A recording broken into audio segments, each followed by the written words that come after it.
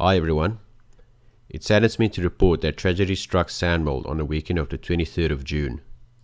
Sometime during the morning hours, poachers managed to bypass our security and guards and managed to slaughter 2 rhinos for their horns. The rhinos killed were Audrey and Azzy. Audrey's 1-month-old baby calf, little Louise, ran away during the commotion and was missing. We had search teams including a helicopter out looking for her, but sadly she didn't survive the stress of the ordeal. We have more than doubled our teams on the ground and working around the clock to introduce new security measures and technology to help keep the rhinos in our care safe from harm. For more than 2 years, our security measures were extremely successful at keeping poachers out. We were targeted every month, and not once did they manage to breach our systems until they got to Big Boy.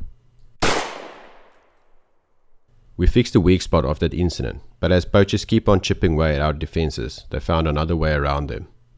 There's technology available using artificial intelligence that we believe will be harder to bypass, but from a cost perspective, it is extremely expensive. We are currently in negotiations with various companies and will start with fundraising initiatives soon to help us raise the necessary capital needed to introduce the technology on the ground. If you or your organization would like to become involved with this initiative, please contact us directly by emailing us at info@sanwild.org. I will include the email address in the description of this video. We want to thank the surrounding community for rushing to our aid and coming together to help pursue the suspects. We had 2 helicopters and a fixed wing in the air to try and capture the poachers with dogs and tracker teams on the ground, on their trail through rough terrain and through the neighboring farms. The community had various roadblocks up and monitored all exit points out of the area. It looked like a war zone, but unfortunately the suspects got away. A huge investigation is currently underway, and we remain hopeful that they will eventually be caught. It is important to realize that various reserves, sanctuaries and rhino farms are all battling day and night to fight this war. Poachers are sophisticated and come from highly specialized, well-funded international crime syndicates. We are not dealing with petty criminals, and it makes this situation extremely complex. To win this battle, all organizations involved trying to win this fight will need your help.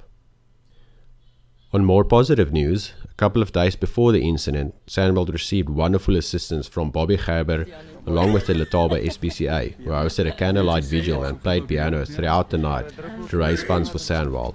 Hierdie is met liefde van my, Bobbi G, en van die SPCA, Letaba SPCA, Eliane en Tracy en Brailien Pretorius, wat vir my so bygestaan het.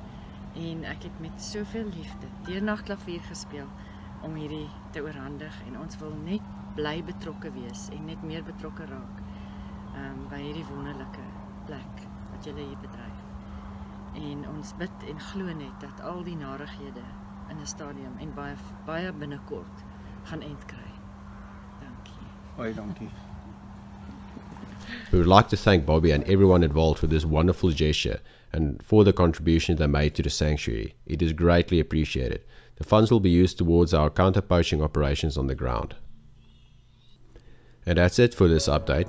I'd like to thank everybody watching for their continued support. We are always grateful. Bye everyone.